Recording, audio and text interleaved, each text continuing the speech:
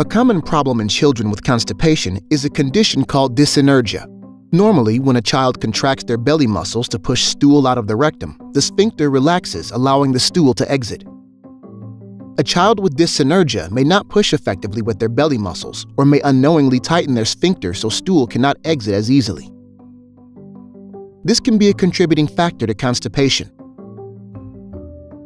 If your child is diagnosed with dyssynergia, they may be referred to a physical therapist that specializes in pelvic rehabilitation. This therapy will teach skills to improve coordination of the muscles that assist in stooling. If you have any questions or concerns, please contact your healthcare team.